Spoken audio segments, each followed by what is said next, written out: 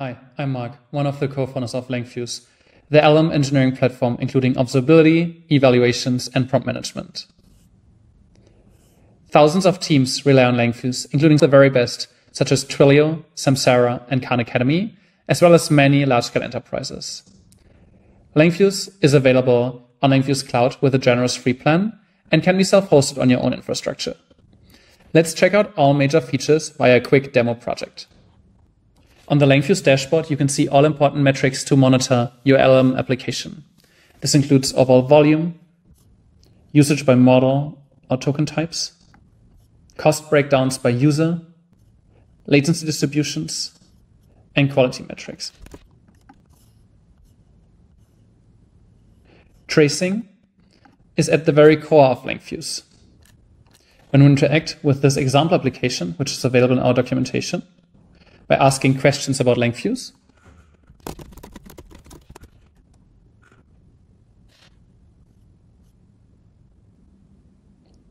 we will see traces of the interaction in Langfuse, which highlights which documents actually went into producing this answer as they were fetched from our documentation, how the embedding workflow worked, and then the context encoding, and how we finally summarize the response.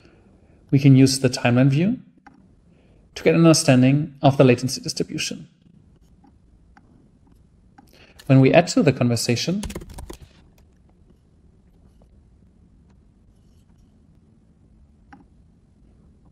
it will add to the session in Langfuse, which can be used to track any kinds of conversations of threaded applications. You can add a lot more context to the trace, like user IDs, arbitrary metadata, or for each LLM call, any kinds of model parameters that you would like to track. This application is integrated with Langfuse. For your own application, you can use our JavaScript or Python SDKs, for example, this decorator for Python, or any of our framework integrations, such as the one for LangChain, Llama Index, LiteLLM, the Vessel AI SDK, and many more. All features are available via the API, so you can always build your custom own integrations. In short, Langfuse is flexible and works with any LLM or application type. Going back to the Langfuse interface, evaluation is super important to understand whether the application actually works. Langfuse scores can capture any evaluation metric, and you can use one of the following 4 main evaluation methods. For production applications, you can capture user feedback and any comments via the SDKs. So let's add some user feedback here and have a look at it in the trace view in Langfuse. Second, you can configure Langfuse to run LLM as a judge evaluators on all new created traces. These evaluators can run on the whole trace input and output, or also evaluate a section of the trace. So for example, for context relevance, the evaluator is configured to just evaluate the retrieval output. All of this can be fully customized in the LLM as a judge section within Langfuse with custom evaluation templates you can create and then apply to newly incoming traces within Langfuse. Third, when manual human review is helpful, use annotation queues to dig deeper or base in your evaluation process. I've already created this queue to review user feedback and added a couple of evaluation metrics. We can now add traces for which we received negative user feedback in the last 7 days.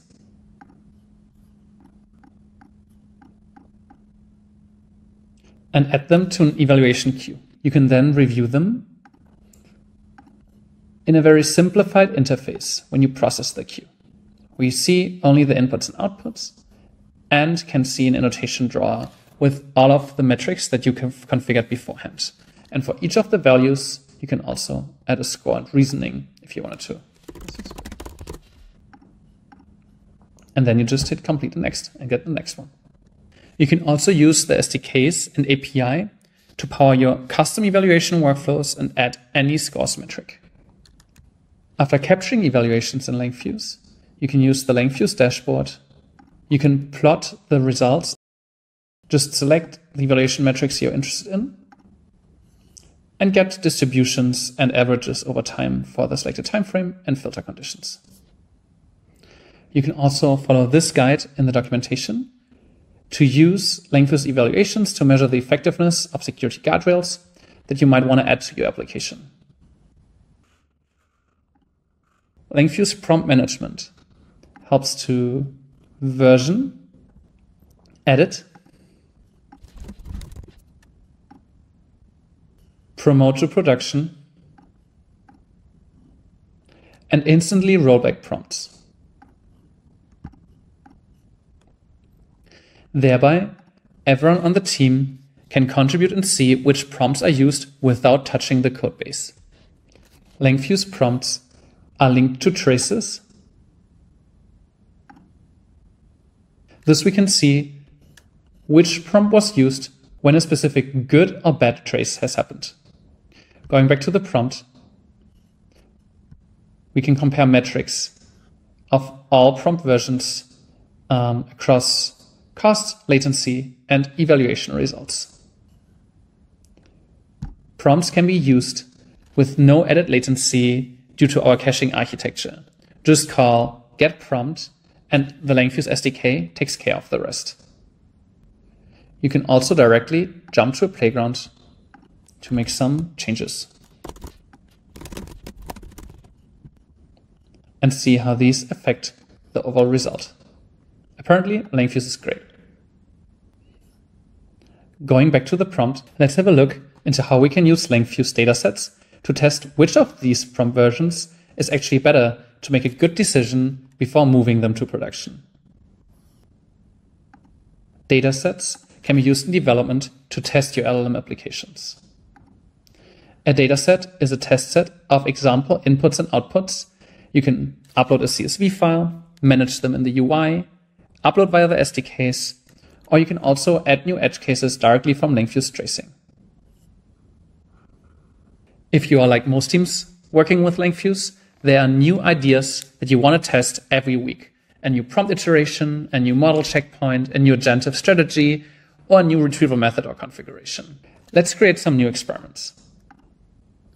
We can either create a custom experiment via the Langfuse SDKs, which give you full control and are often run in CI or Jupyter notebooks. Or we can use a prompt experiment directly in the UI to test different prompt versions on this dataset. Let's go ahead. I quickly create 3 tests for 3 different prompt versions.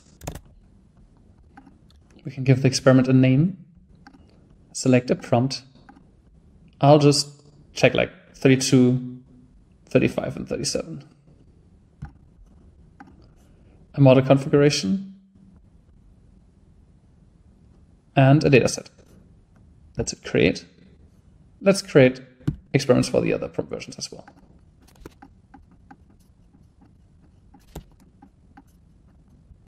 Now we have all 3 experiments launched. Let's wait a second until they are all finished. Perfect.